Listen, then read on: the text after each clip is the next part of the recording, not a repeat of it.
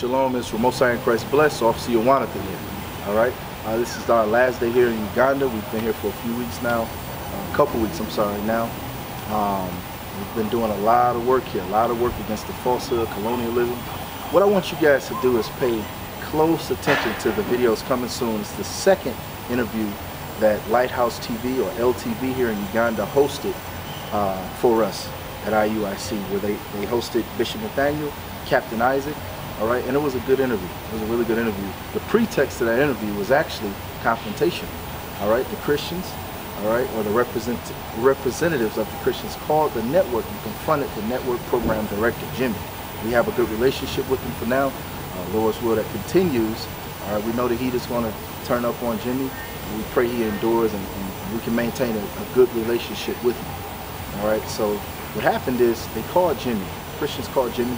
And they were angry, they were upset with Jimmy, and they questioned him and confronted him about him posting the video of the interview that we had with him, and not only that, but having it live, all right? They said our doctrine was wrong. So Jimmy said, well, I welcome you then to come and challenge Israel United in Christ on my show. They said, yeah, they sent someone, they sent the representative, and just watch the interview. Shalom. My name is Eston Munenra, and you know, a couple of days before, I've been reading a book. It's called The Art of War by Sun Tzu, and he says, you know, the greatest things of tomorrow must be started today, and you must be able to prepare for battle in advance when you are envisioning any sort of conflict. This is a pretty good book that really teaches things to do with strategies and all that. But I would like to welcome you to this edition of the Spotlight, where I am having very, very, very incredible guests that I met actually last week, and they really tingled my mind a bit. Have you ever wondered that we blacks are Jews?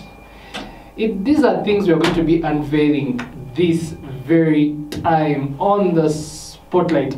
And in the studio, I am glad to have Bishop Nathaniel. You're welcome to the show. Thank you for having me. Yes, and I'm having Captain Isaac. Just as you can see him, very contemplative. Thank you. Ready for battle, I think I would say, because he's a captain. And gentlemen, I'd like to welcome you once again at Lighthouse Television. Thank you. And this very day we are unveiling Israel United in Christ. You have, I'll begin with you, Bishop Nathaniel. You have the message that IUC is giving us is that bit of reminding. Personally, I'm a Pan-Africanist, and I really believe in your sentiments.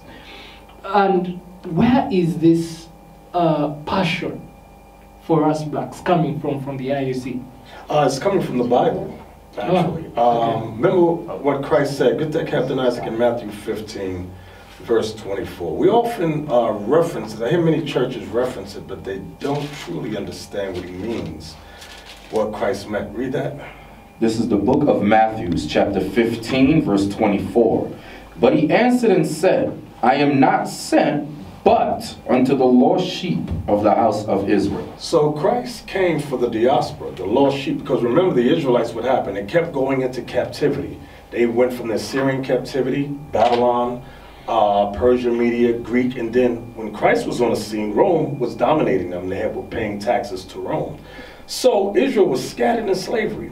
We are the people scattered from captivities, but nobody truly cares about us to reorganize and strategize and unite us together as a people, except Christ. He is our commander, our king, our Lord, and we are following in his footsteps.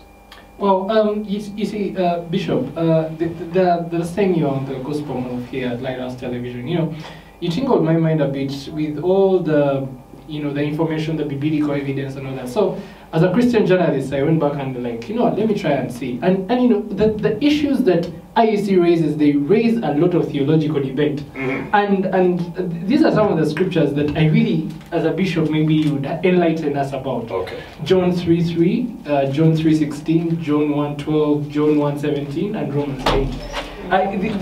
I mean, because you say Jesus is for the blacks, and yet John 3:16 says, whosoever believes in him shall not, whosoever, meaning whether white or black. I don't know. I'm just trying to see, okay. What do those what does that, isn't that a universal encompassing bit? If Christ is for us blacks, then what about the whites? Oh, okay. So, Yeah. remember the scripture we just read, where Yeah. Christ said, I'm not sent but unto the lost sheep of the house of Israel. What we're taught in theology school, we'll read that and ignore it and think Christ made a mistake by the time you get to John 3:16. Okay. You read that and go, so maybe Christ, the Son of God, was ignorant to what he meant. No, no, no, no. We've been miseducated because Christ didn't, his doctrine never changed. It stayed the same about the lost sheep of Israel. Watch this. Most people can quote John 3:16, correct? Yeah. No one can quote John 3:14. Can you? No. Okay. Yeah. Read John 3:14. Watch that. We're going to explain John 3:16 right Yeah. now. Okay. This is the book of John, chapter 3, verse 14. And as Moses lifted up the serpent in the wilderness, even so must the Son of Man be lifted up. So, remember, Christ is speaking to Nicodemus, correct? Yeah. Nicodemus, he was a Jew, a ruler of the Jews. So it's two Jews, two Israelites talking. Okay. So Christ, before you get to verse 16, he says, the same way Moses lifted up the serpent in the wilderness, so must I be lifted up. Yeah. Do you know the history on that, Yeah. that he referenced? No. Okay, yeah. The context was the serpent in the wilderness, the one they called Nehushtan. And the snake, that whoever would look, then the Israelites wouldn't be poisoned with the venom of the snake. Very good. Yeah. Very good. So, in Numbers 21, verse 6 through 9, and that's what he's referencing. Let's read it real quick. Numbers 21, 6 through 9. Quick. Numbers chapter 21, verse 6. And the Lord sent fiery serpents among the people, and they bit the people, and much people of Israel died. So the Israelites were dying. Go ahead. Therefore the people came to Moses and said, we have sinned, for we have spoken against the Lord and against thee. Pray unto the Lord that he take away the serpent from us. And Moses prayed for the people. And the Lord said unto Moses, make thee a fiery serpent, and set it upon a pole, and it shall come to pass that everyone that is bitten, when he looketh upon it, it shall live. And Moses made a serpent of brass and put it upon a pole, and it came to pass that if a serpent had bitten any man, when he beheld the serpent of brass, he lived. Okay, so the serpent of brass was held up to who? The children of Israel, right? True, yeah. It was not held up to the Egyptians. It was not held up to the Moabites or the Philistines.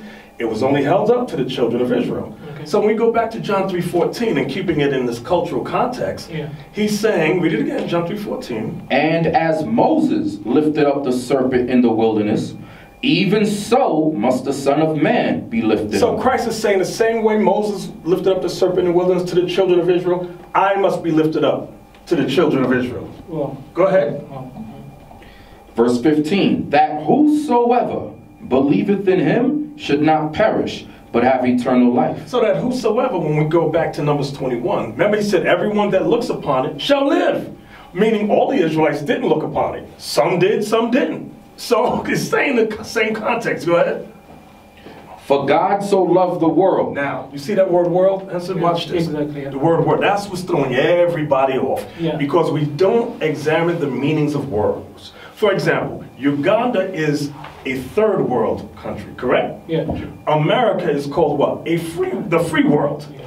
There's different types of worlds. You have the animal world, sports world, different. So watch this, Isaiah 45:17. I'm going to show you the word world in use in the Bible. I'm going to show you two references. Watch this. Isaiah chapter 45 and Verse 17. verse 17. But Israel shall be saved in the Lord with an everlasting salvation. Ye shall not be ashamed nor confounded, world without end. So Isaiah says the Israelites are the world without end. Now let's see what Christ used. Did he use the word world? Yes, he did. John 18 verse 20. Yeah. Watch this. We're explaining the word world. Go ahead. In its cultural context. Go ahead. John 18 verse 20. Jesus answered him, I spake openly to the world. I ever taught in the synagogue and in the temple, whether the Jews always resort. So the world he spoke openly to was the world of the Jews. He was not going to Afghanistan. He was not going to China. He spoke where the Jews Bishop, always resort. what about John 1:12? Okay, let's look at John 1:12. Get that. So wait, so far, The world in this context is the world of the Israelites. Now, the word, we didn't deal with whosoever yet. Can I deal with that word? Yes. Get that to Acts 2:21, because that's another word. Because whosoever, I mean, in plain English, yes, it's whosoever. Whosoever, I mean, right. It seems to be universal. It seems. Yeah. Watch this. Acts chapter 2, verse 21. And it shall come to pass that whosoever shall call on the name of the Lord shall be saved. Ye men of Israel, hear these words. You see that? Ye men of Israel, hear these words. So we'll read that and go, no, it can't be. It must mean every... Remember, the Bible was written by what people? The Israelites. Like if your father writes a letter, he's like a will for you, for your family. I want this to go to that one, this go to this son, this goes to you, this goes to her. Let's say you lost the letter, and I find it, and I go, oh, he's going to give me a TV and a house. Was the letter written to me or to you? The will. It was written to me. Exactly. Yeah. So is the Bible. The Bible was written to the Israelites, written by the Israelites for the Israelites. But then how comes behind the, okay, if you look at the original texts of the Bible, one is in Hebrew, and that is the Old Testament, and then the New Testament is in Greek. Oh, very good. Watch this. Here's the missing history. Give me Maccabees. Maccabees. Now I'm going to hit you with something. Y'all may not be aware of this. The book of Malachi ends with the Persian captivity. Yeah. The book of Matthew starts off with the Roman captivity. Yeah. Where's the Greek history written at? You ever wondered that? The Greeks preceded Rome. Where's the history in the Bible about the Greeks? Then that is where I am asking. Then how comes that there is a lot of Greek translation? Because most of the words, for instance, this is a question I wanted to ask in the next, but there are words that really have the English meaning and the Greek context are quite different, or one seems to be complementary to the other. So how comes we have the New Testament, which we believe as a Christian, because you're Israelites, we are Israelites, but as Christians believe that, you know, the New Testament, I mean, is for them, and that is where Christianity now bases from. Right. Yeah. Watch this. So you asked, there's two things. You asked about the Greek translation, and you also asked about, just now, about the New Covenant, the New Testament. Hold on, give me Hebrews 8. This is going to clear up for a lot of Christians. Who is the New Covenant for? Like you said, Christians say it's for everyone. Let's see what the Bible says regarding the New Covenant, which is the New Testament. And we'll go back to John 1:12. Yes, we'll go back. Hebrews chapter 8, and let's start at verse 8. Hebrews chapter 8 and verse 8. Hebrews 8, verse 8. For finding fault with them, he saith, Behold, the days come, saith the Lord, when I will make a new covenant with the house of Israel and with the house of Judah, not according to the covenant that I made with their fathers in the day when I took them by the hand to lead them out of the land of Egypt, because they continued not in my covenant, and I regarded them not, saith the Lord. For this is the covenant that I will make with the house of Israel after those days, saith the Lord. I will put my laws into their mind and write them in their hearts. And I will be to them a God, and they shall be to me a people. So the new covenant is only for the Israelites. It's not for everybody on the planet Earth. This is the mistake that the colonizer forced on us. The Bible says the new covenant is for the children of Israel. Now that brings me back to John 1:12. Yes, let's go to John 1:12. John 1:12, yeah. Let's go there. I love this. All praises to the Most High. Amen. John chapter 1 and verse 12. Yeah. But as many as received him, to them gave he power to become the sons of God, even to them that believe on his name.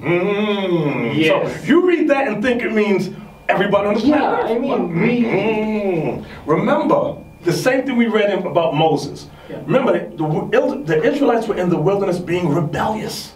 He said, make a serpent of brass, and everyone that looks shall be healed. But all Israel did not look. Some died. Many Israelites died. So now Christ has come on the scene. Okay? And Israel was doing it when he came. They were still being rebellious.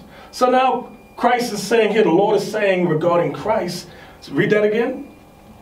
But as many as received him, to them gave he power to become the sons of God. Right. This is still in its context for the Israelites. It's not talking about Moab and the Philistines and the Edomites. It's still regarding the children of Israel, because we're rebellious people. We all don't believe in the word of God. Well, then John 1:17 says, for the law, and this I think takes me to the next, question. For the law came through, you can read it, I think, yeah. The law came through Moses, but grace and truth came through Jesus Christ. Amen. And now, last time we talked about keeping the Sabbath, which we shall discuss, and, you know, because keeping the Sabbath, and yet I came to find out that there are 37 scriptures in the Bible that, you know, say Christians are not under the law. Oh, okay. We're going to deal with all of them. We can do with all of them. Read John 1:17. John 1 verse 17. John 1:17. For the law was given by Moses, but grace and truth came by Jesus Christ. But grace and truth. So that seems like Christ came with something contrary. Yes. But no.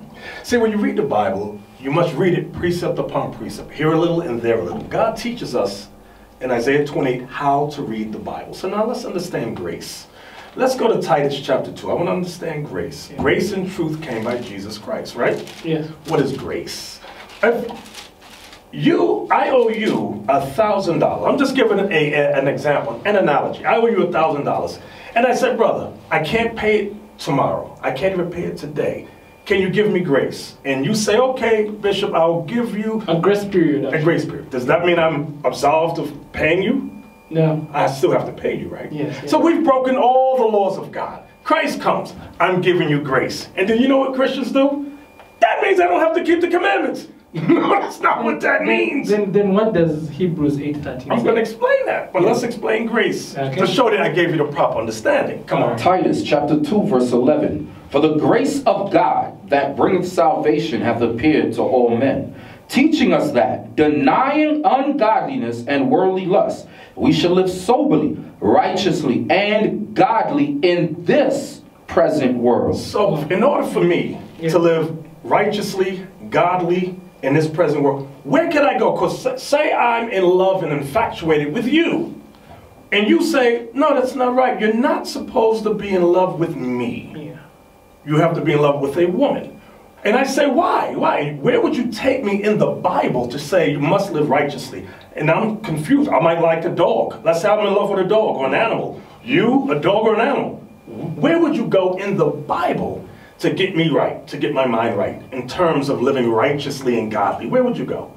I guess it's that to show you that my lust is wrong. If I'm in love with an animal, or you, or give me another example. Obviously, it should take me back to the Ten Commandments. Oh, right. That is See, wait, don't run past that. Yeah. You must take me to God's law to say, no. God's law says, if you lay down with another man, that's an abomination.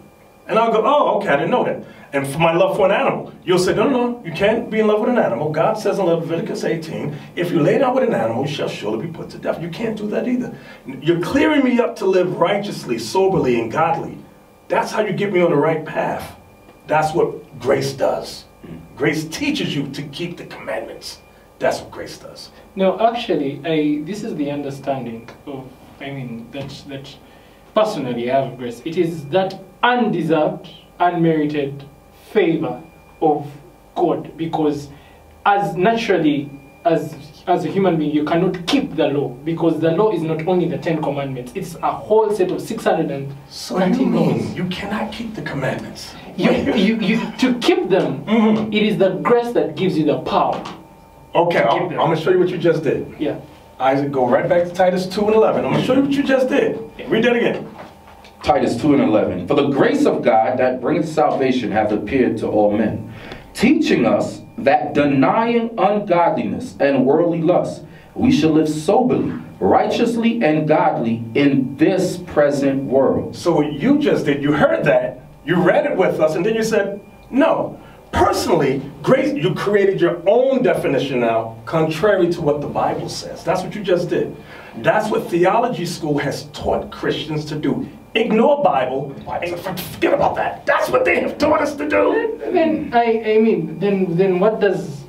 Why I brought that context? I brought it from the Hebrews, because all these the scriptures that really say that Christians are not under the law. Give me one. Give me one. Acts 15:10, Romans 3:20. Give me Romans 3:20. Let me hear that one. Yeah. Romans 3:20. Let's hear that. That the law reveals sin, but it cannot fix it. Let's read that. Romans 3:20. Let me hear it. This is the book of Romans, chapter 3 and verse 20. Therefore, by the deeds of the law, there shall no flesh be justified in his sight. For by the law is the knowledge of sin. For by the law is the knowledge of sin. Yeah. Now read the next verse, please. But now the righteousness of God without the law is manifested, being witnessed by the law and the prophets. Being witnessed by the law and the prophets. Jump down to the last verse. Last verse, verse 31. Do we then make void the law through faith? Do we then do away with God's laws? God forbid. That means no. Yea, we establish the law. Yea, we must establish the law to the law. So what I'm showing you, as Christians, you've been miseducated regarding the Bible. They've perverted the words of God to make us an immoral people, a decadent people. That's what they've done to us. And then we want God to bless us. He's not going to bless us like that. And he's not going to deliver us from oppression until we come back to his commandments in Christ. Well, then if that is the case, then what was the ministry of the cross for? The ministry of the cross, give me that. In Isaiah 58, I'm going to show you the prophecy. Isaiah 58, I believe is verse 10. It might be verse 12. Just look at it. Isaiah 53, I apologize. 53, where it says his soul was an offering. Yes, for sin. That one might be verse 10 through 12, somewhere right there. Isaiah chapter 53 and verse 10. It says, Yet it pleased the Lord to bruise him. He hath put him to grief. When thou shalt make his soul an offering for sin, he shall see his seed. He shall prolong his days, and the pleasure of the Lord shall prosper in his hand. Verse 11. He shall see of the travail of his soul, and shall be satisfied. By his knowledge shall my righteous servant justify many, for he shall bear their iniquities. See, Christ bared our iniquities. Was that the end of that? No, that's verse 12. Therefore will I divide him a portion with the great, and he shall divide the spoil with the strong, because he hath poured out his soul unto death, and he was numbered with the transgressors, and he bare the sin of many, and made intercession for the transgressions. So Christ made intercession. Now, Isaiah was talking about the Israelites, what Christ would do for us. Now, in the New Testament, it says the same thing. In Acts chapter 5 and verse 31. Yeah, let's look at that. Because, and it shows you the proper understanding of John 3:16 as well. Acts 5 verse 31, I think it is. Yes. Acts chapter 5 and verse 29. Well, let's get to the point. Verse 31. It says, Him hath God exalted with his right hand to be a prince and a savior, for to give repentance to Israel and forgiveness of sins. See that? That's what Christ did on the cross. Give Israel repentance. So that shows that John 3:16, Christendom has been teaching the wrong understanding again. Oh, well, for those that have just joined in and you're watching Lighthouse Television, we are here unveiling Israel united in Christ, and we are raising theological questions, and for us to really get a proper understanding, of what we should stand for people in Christendom. Yes. And we are discussing and unveiling Israel united in Christ. It is a spotlight with me, Heston Munanra, and we're going to continue. Bishop, you are still explaining. Before, I think I'll touch the race issue in the next segment. Okay. Let's just first understand this, the theological questions that raise from what we are here. And I was reading Hebrews 8:13. It explains the law as being obsolete, growing old, and ready to vanish. Okay, let's read that. Hebrews 8:30.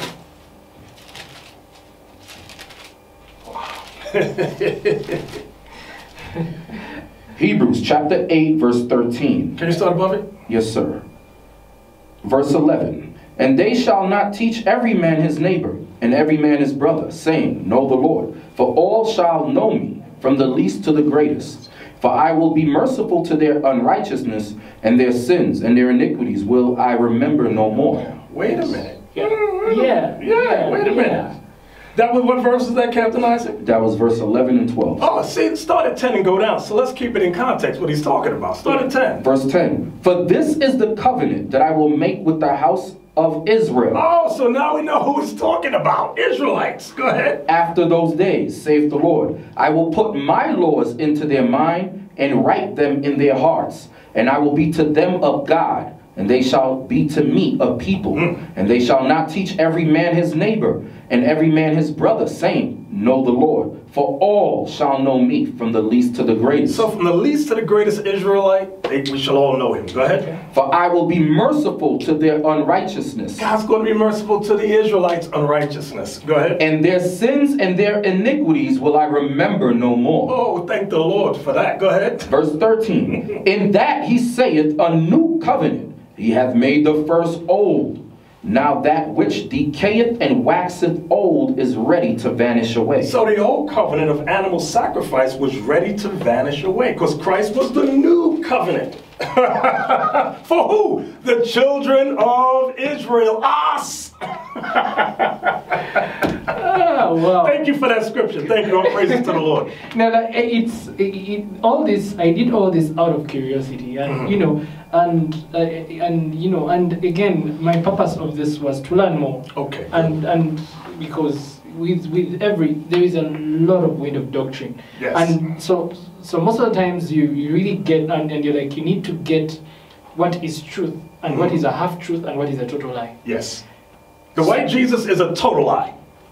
Total lie. White Jesus is total lie. What? I didn't get that. The white image of Jesus is a total lie. It's not in the Bible. That is actually the context. You know, it's a question I didn't want to ask in this segment. Oh, you deal with it in the next segment? In the segment, because the issue of race, I've read articles that are really condemning you and calling you cults and you know, and you know they call cult Christ and I'm a cult. So, they persecuted them. So and I was trying to be objective, and I was like, okay, you know, as a Christian journalist, in my profession, we are taught to be impartial and very balanced. So I'm like, okay, fine. But then what do they have to say? Do they have biblical evidence and fact?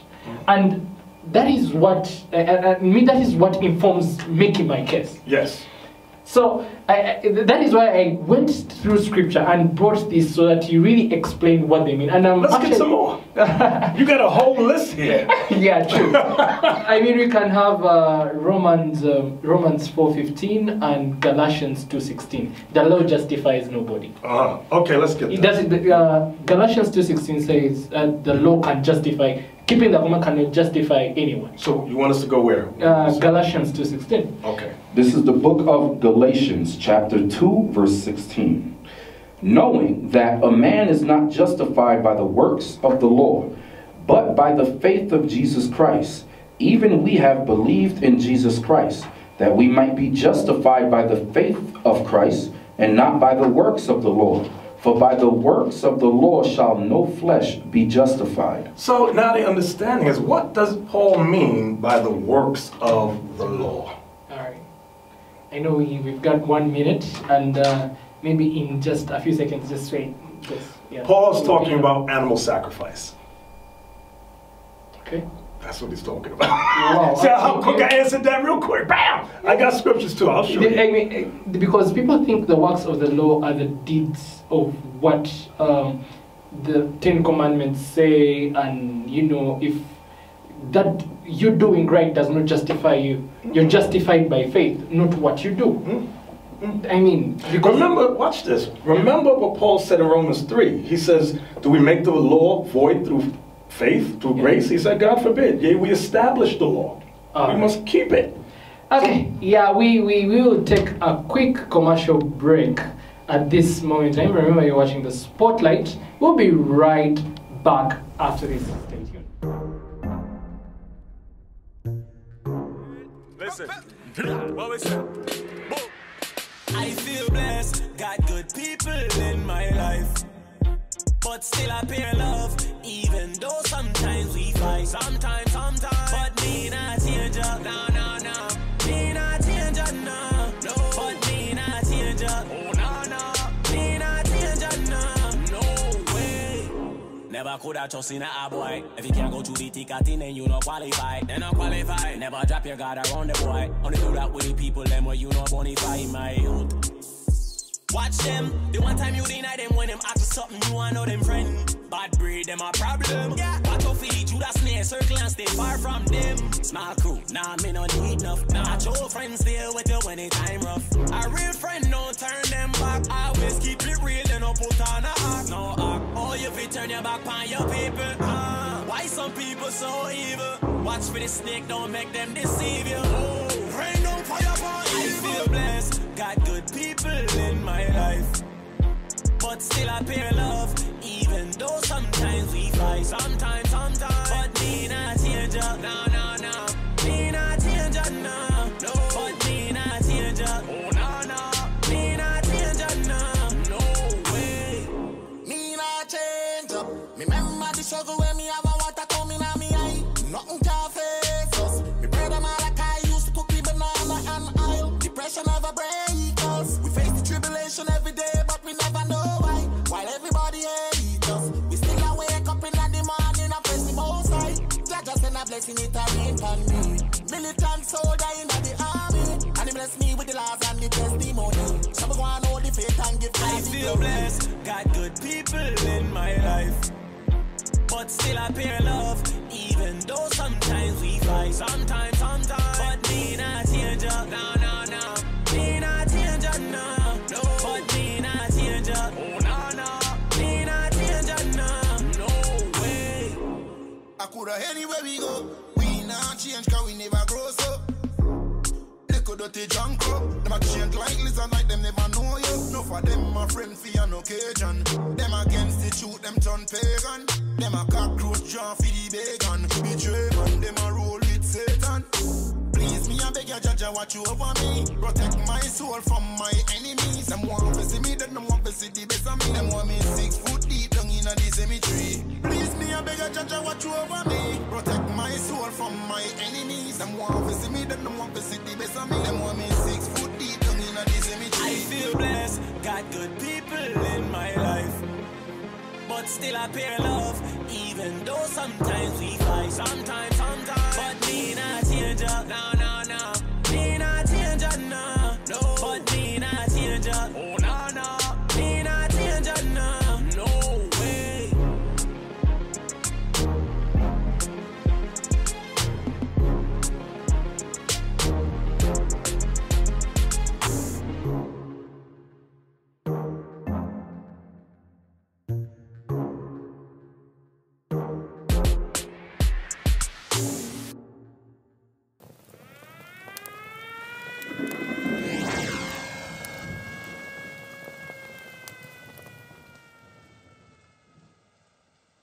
Hello and welcome back from that quick ad break. Lovely people that are watching the only Christian television that has lasted for the last 25 years here in Uganda, and you're watching Lighthouse Television. This is a beautiful show. Spotlight with me, Heston Munanura.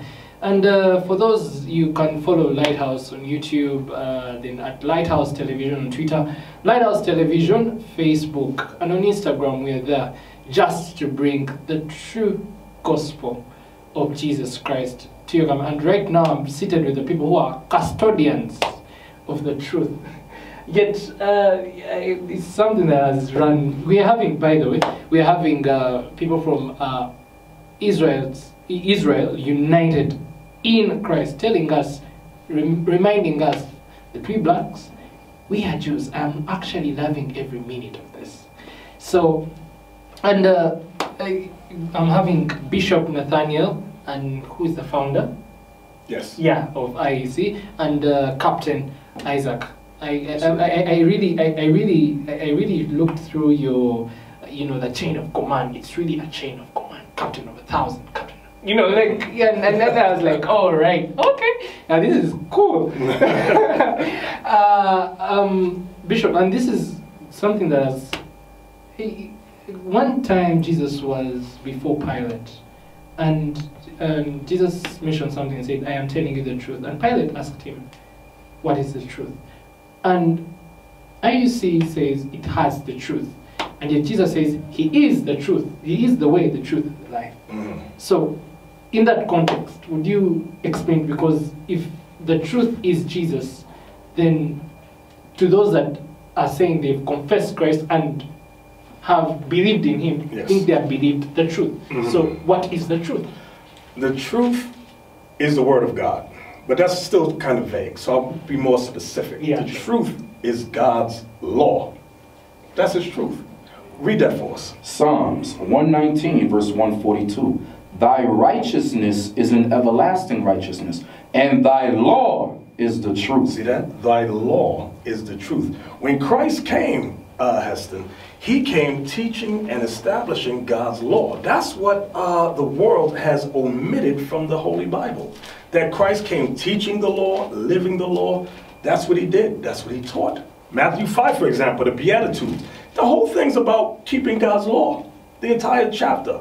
But then you say the word of God. And Yes. yet John 1 says that in the beginning was the word was God, the word was God, and the word became flesh. Yes. And in symbolically it's talking about Christ, because there's a verse also in the Bible that I came across that says three bear witness in heaven. That is God the Father, God the Word, and then the Spirit. And because Christ manifested, the Word manifested itself in the flesh. So if there's a preacher who told me, and of which I really kind of subscribe to this, he says, scriptures are not the word of God, but they point to the word of God, who's Jesus. Look, give me Isaiah 42:21. Here's a prophecy about Christ. This is going to explain what I said earlier when we read that thy law is truth. Watch what it says about Christ. Isaiah chapter 42, verse 21. The Lord is well pleased for his righteousness' sake. He will magnify the law and make it honorable. That's what Christ came and did. He magnified the law and made it honorable. I'll give you an example. In Matthew 5, he says, it's been written, thou shalt not kill, right? He says, but I say unto you, whosoever is angry with his brother. You know what that is, Matthew 5? Yeah. It's around verse 22. Yeah, get that. Verse 21. Right. Matthew 5, verse 21. Ye have heard that it was said by them of old time, thou shalt not kill, and whosoever shall kill shall be in danger of the judgment. But I say unto you, that whosoever is angry with his brother without a cause shall be in danger of the judgment. And whosoever shall say to his brother, Rakah, shall be in danger of the council. But whosoever shall say, thou fool, shall be in danger of hellfire. So Christ is explaining the law, thou shalt not kill. Because you and I would naturally say, we've never broken that law, we've never killed. Christ is explaining, breaking of that law begins here with anger. When you're angry with your brother for no reason, that's no. I think even with a reason. Huh? I think even with a reason. No. There's a reason. I mean, even if you're angry with a brother for a reason, you're committed a sin. No. Remember, the scripture says, "Be ye angry, but sin not." You can be mad with somebody, but not sin. But here, what Christ is saying, when you're angry with your brother, without a cause, he's done nothing to you, but you just hate me. You dislike me. I've done nothing to you. It begins there with the thought. Then you begin to act out on it. That's what Christ is explaining to us with name calling. For example, he said, you call your brother thou fool. He says, then you say rakah, meaning you like to insult you. I'm insulting you. You've never done that to me, but I'm insulting you over and over and over. And it will eventually it will lead me down that path to hatred against you, and I'll lay hands on you. That's what he's saying. That's him magnifying the law and making it honorable. And I mean, again, I think continue to say, if you just look at this beautiful babe and you just get whacked in the mind, and like you've also like committed a sin before even you. Yes, about adultery. Yeah. Right. When you look at a woman to lust, where's that? Verse 27. Read that. Matthew 5, verse 27. It says, ye have heard that it was said by them of old time, thou shalt not commit adultery. But I say unto you, that whosoever looketh on a woman to lust after her, hath committed adultery with her already in his heart. So that's him magnifying the law and making it honorable. Because we would naturally, I've never committed adultery, I've never slept with my neighbor's wife. But Christ says, if you look at a woman to lust after her, sexually desiring her, you've already broken that law. So he magnified the law to another level so we could all be clear. And that we're all guilty by that. It's, oh, shoot, I didn't know that. I thought I was good. I'm guilty.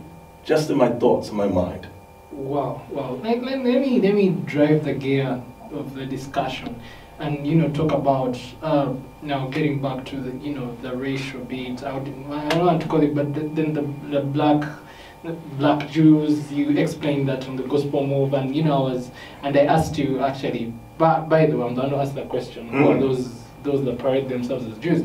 But here, the notion of Jesus being black, or the reality of us being Jews, brings in the issue of color and race. And yet, 2 Corinthians 5:16, 17, 18, 19 says, we know no man after the flesh. And when you talk about color, you're talking about the flesh. So then explain that. What does that mean? Can you read that whole verse? Yes. Start at 15. Yes. 2 Corinthians chapter 5, verse 15. And that he died for all, that they which live should not henceforth live unto themselves, but unto him which died for them and rose again. Wherefore henceforth know we no man after the flesh. Yea, though we have known Christ after the flesh, yet now henceforth know we him no more. So this is a hard thing to understand for a lot of people. It says, wherefore henceforth know we no man after the flesh. Meaning that in the midst of their great words, their sins and all that, we're not supposed to follow man. We're supposed to follow Christ. And what he says, because why? He's the fulfillment of the word of God. Read that again. Verse 16. You want me to read down to 17, Bishop? Yeah, read on. Verse 17. Therefore, if any man be in Christ, he is a new creature. Old things are passed away. Meaning what? Your old sins. When you lived in the flesh, all of that is passed away. Go ahead. Old things are passed away. Behold, all things are become new. You're a new creature. That's being born again. That's what it's saying. That's what Paul is saying. But then he not says, to know no man after the flesh. He says, if any man, and that word any. There you go again. There you go again with the any. Yeah. Again, I'm going to tell you, the Bible, watch this. Psalms 147. I'm going to show you something. I'm going to give you two verses, one Old Testament, one New. The only thing maybe I'm realizing is that maybe the context is that I'm getting out the context that this was for Israel. Yes. Oh, that's what it is. Watch this. Yeah. Now, you had many, during the time of Christ, you had many groups, sects. You had the Pharisees, the scribes, the Sadducees. You had the Herodians. You had the Antiochians, the Stoics. Right. There were many groups. Watch this. Psalms 147 verse. So what I'm proving now is the Bible's only for the Israelites. I need to clear that up. Watch this. Psalms 147 verse 19. He showeth his word unto Jacob, his statutes and his judgments unto Israel. He hath not dealt so with any nation, and as for his judgments, they have not known them. Praise ye the Lord. See that? So that's what David said in the Spirit of Christ. Now watch what Paul says in the Spirit of Christ in Romans 3. I'm going to show he's saying the same thing. Watch this. Romans 3 verse 1 and 2. Romans 3 verse 1 and 2. What advantage then hath the Jew, or what profit is there of circumcision? Much every way, chiefly, mainly, because that unto them, unto the Jews, the Israelites, were committed the oracles of God. The Bible was only committed to the Israelites. It was not committed to the Moabites, the Philistines, the Canaanites. It was not. This is our book. So when you read any and things of that nature, or whosoever, it's still referring to the same people. Watch the next verse. Verse 3, for what if some did not believe? So some of who? Some of you Israelites don't believe. You want to follow democracy. You want to follow these various theological... Hogwash. Yes. Some don't believe. Go ahead. For what if some did not believe? Shall their unbelief make the faith of God without effect? God forbid. You see that? So when it talks about any or whosoever, it's talking about the Israelites. Why? Because some of us believe, some of us do not. So it's going to be that way. Wow, wow. And now, bringing in the black bit, I really, really need to really understand. How in the heaven or hell are blacks Jews? Oh, very good. Hey, that's a good one right there. Because it's been taught that we are not the Jews. Yeah, we are actually, I think I read a book by John Speak, and you know, he was one of the explorers, white explorers, who really came, and actually they say he discovered the Nile, the source of the river Nile, yet there were people. Right. I mean, okay, but then he, in one of the articles, he was referring to Henry Moulton Stanley. He said that Africans, the blacks, are descendants of Ham, and when you follow the story of Noah, Shem, Japheth, and Ham, there is that innuendo that Ham did to Noah, and he was cursed. So all blacks stem from Ham, and then the Caucasians and the whites are Shem, then we have the Asians in Japheth, I think. And I mean, there is that school of thought. Then when you come and then tell me that I am a Jew, it's revolutionary. Oh yeah, oh yeah. Listen, everybody on the planet was black from the time of Adam. When you read Genesis 2 verse 7. Can we read that please? Yes, sir. Then I'm going to show you that we're Jews, the real Jews. Real quick, I can show in one verse, I'll show you. Genesis 2:7. This is the book of Genesis, chapter 2, verse 7. And the Lord God formed man of the dust of the ground. The dust of the ground is the soil of the earth. It's brown. So that proves what? Adam was a black man. Now let's get to the Jews. Jeremiah 14 verse 2. And again, we're reading from the King James Version Bible. Everybody in the Bible, all the Israelites was black. The color differentiation came in Genesis 25 with Esau. That's where the color change came in. Watch Jeremiah 14:2. Jeremiah chapter 14 verse 2. Read slow. Judah mourneth. So the word Judah, that's where the word Jew comes from. Jew is short for Judah. It's an abbreviation. Go ahead. Judah mourneth, and the gates thereof languish. They are black unto the ground. They're black unto the ground. Just like Adam was made from the ground, the Jews are black like the ground. The Bible's telling you, plain and simple, what we look like. Well, Bishop, yes. let's go back to Genesis 1 and Genesis 2. Okay. Because I'm tempted to believe that the creation story in Genesis 1 happened in a spiritual realm, and God got, because in Genesis 1 when he's created, he says, let us make man in our own image and likeness. So he created them male and female. Then Genesis 2, he brings what he created because he breathed life into Adam and he became a living soul. So that he created, I believe what he created in Genesis 1, he just made happen in Genesis 2. I don't think they were the same and simultaneous. I believe I don't think the spirit had a color. You don't think the spirit? I don't really think a spirit had a color. So, all spirit, where do you get the notion that the spirit world does not have color? It does. Okay, give me that in Daniel 7:9. Let me show you. Let me show you something. I got another one, I just got to find it. As soon as I get it, I'm going to give it to you. You got it, Captain Isaac? Watch this. Oh, I got it right here. Revelation 4. I'll write this one better. Revelation 4, verse 2 and 3. Revelation chapter 4, verse 2 and 3. 3 is the point, but read 2. And immediately I was in the spirit, and behold, a throne was set in heaven. So he's in the spirit world, right? He's in the spirit, right? Yeah. Go ahead. And one sat on the throne, and he that sat was to look upon like a jasper and a sardine stone. And there was a rainbow round about the throne in sight like unto an emerald. So he's in the spirit and he sees a rainbow, meaning there's color in the spirit world. We have to forget this. All these thoughts we have is colonialism. They've miseducated us. In the heavens, in the spirit world, there's color everywhere. That's why I had to find out one about the rainbow. It's there. Is that why I wouldn't want to put myself at a place where I think I'm whitewashed or brainwashed?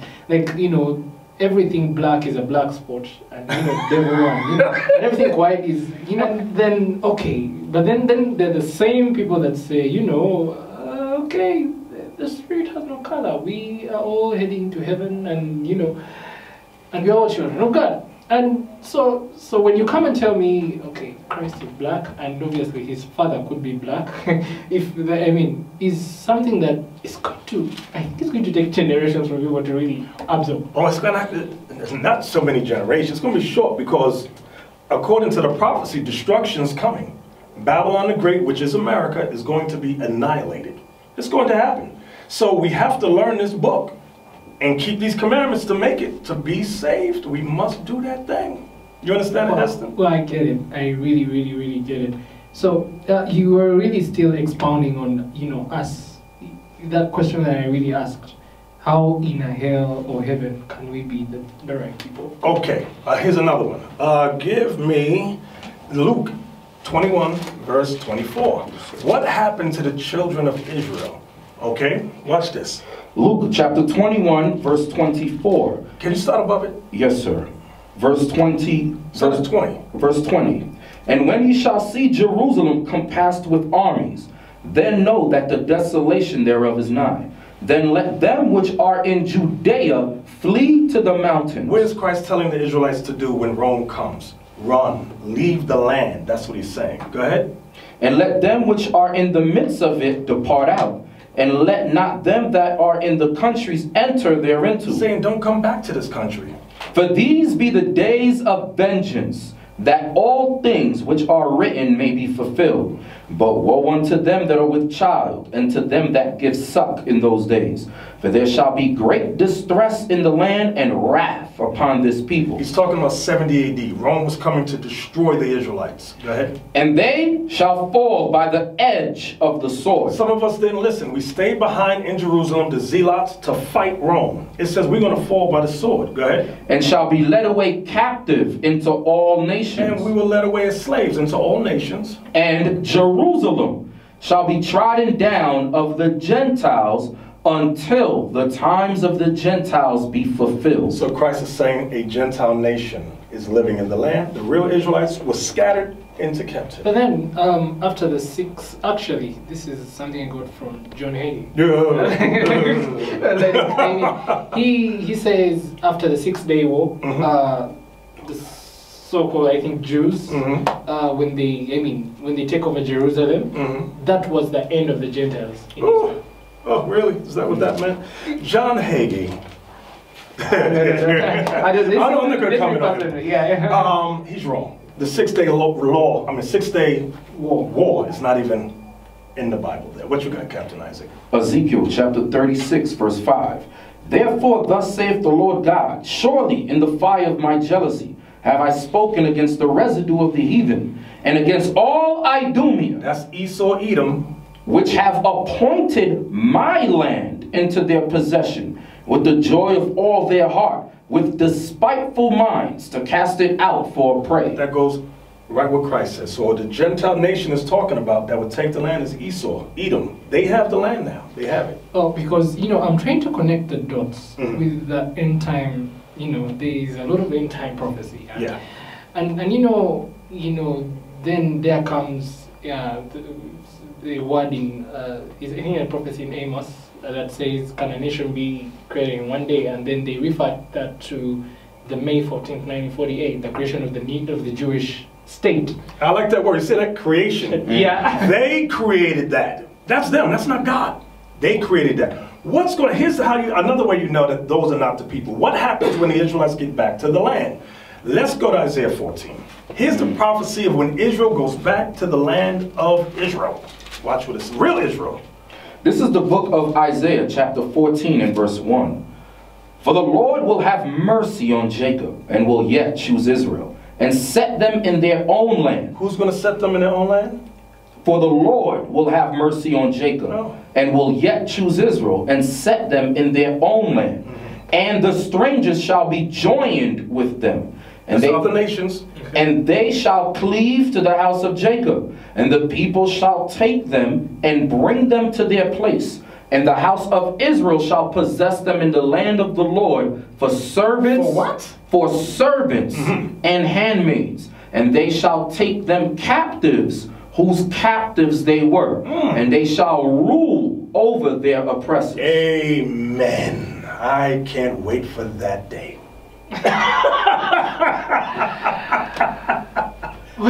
Well, you know, it's really exhilarating, and I think I read in one of the articles on the website that, you know, the reason why I think sometimes you're not putting women, that you know, the truth can just set you mad, you know, like, I mean, really, because all this is, I mean, where have we been all this while? You know, you really look at things and you're like, okay. Even though you have that cast overshadow of doubt, but you're like, but then it's here. Yeah, it's there in the Bible. I was the same way. The Christianity was banging me in the head, but what I read in the Bible was different what was being taught in church. Totally different. It's like they take one verse and then they'll preach on it for like an hour. That one verse. But when you read below or above it, it's like, no, that's not what it's talking about. That's what you come to realize. Oh my God. You see, Bishop, I think, I don't know how though I tried to do a little bit of a background check, and a background check on you, and I realized you just, I think there is why you quoted in, I think, one of the media, and you said that when someone challenged you whether the blacks are being are represented in the Bible, and you were like, it drove you mad. And that is when you took on the course. Yes. And I mean, just tell us about that. Well, we are an oppressed people, from Uganda to America to the Caribbean island. And all doctrines, like you mentioned about Ham earlier, you said that we come from Ham. Yeah, that is. That's what Christian theology has taught us. And guess what? Ham was not cursed. The curse was on his son Canaan. When you read it, it says, "Cursed be Canaan." Then it tells you what the curse is. It says, "A servant of servants shall he be." That was the curse. So it wasn't black skin like they teach in these European churches, these theology schools. They teach, or they may have stopped teaching it recently, but they used to teach that the curse on Ham was black skin. And that's not biblical. The curse on Canaan was to be a servant of servants. That's what the Bible says. They have misconstrued the entire, give me that 2 Corinthians chapter 2, the last verse, verse 17. These Christian religions out here are meant to pervert the gospel, and they've done an excellent job, but now their time is up. The word of God, the truth is coming out. Watch this, Heston. Captain Isaac. 2 Corinthians chapter 2, verse 17. For we are not as many which corrupt the word of God, but as of sincerity, but as of God, in the sight of God, speak we in Christ. See that? We're not as many that corrupt the word of God. These church systems have corrupted the word of God. Do you realize the Vatican, they funded the slave trade? The Vatican did that thing with all the money of the Catholics gathered. They funded the slave trade. I want to ask you, we are probably running out of time, but do you believe in the Holy Spirit? Of course, I believe in the Holy Spirit. The Bible teaches us about the Holy Spirit. King David prayed in Psalm 51 and said, is it Psalm 51? Where he says, "Please, Lord, take not thy Holy Spirit from me." Some people think the Holy Spirit just came in Acts 2. Oh, how wrong you are. The Holy Spirit has been with us from the beginning. Yeah, because there are people saying that, you know, that in the Old Testament, the Spirit will just come upon you and get off. And then now, in this new dispensation, he lives in us.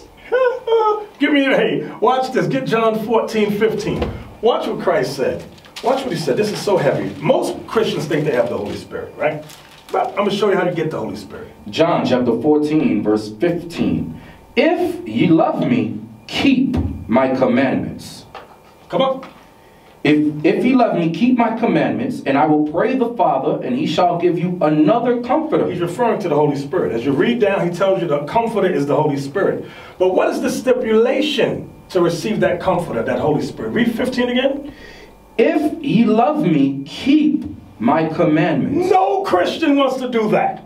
They don't want to keep the commandments. Oh, no. But this is what I believe the commandments were. Because if you read that very text, even in 1 John, where it talks about commandments, it's the Greek word there is intol, and it is one. And I think that commandment is love your neighbor as yourself, or love your God with all your heart, with all your soul. And yet, I think people start saying that maybe it's the 10 commandments. So, and yet people say it's a commandment of love. There's more than that. There's more. The commandments, the law. Give me that, John. John, we ran out of time? Yeah, we were running out of time. Oh, okay. But I really, really thank you so much. Bring us back. Do you mind if we give our website? Yeah? Yeah. Brothers and sisters, you can follow us at Israel, www.israelunite.org. That's www.israelunite.org. Wow. Well, this has been pretty much an interesting discussion here on the Spotlight. I'd like to thank you. Thank you for having us. Thank you so much. Thank you, sir. Yeah, welcome, Captain.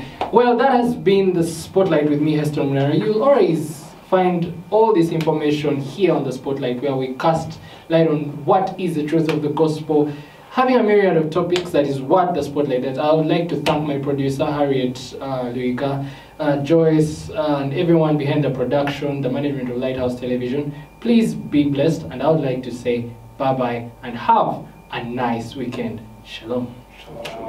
You're coming here, there are many stations out there that wouldn't have opened doors for you as Christian stations. They would not open doors. Right.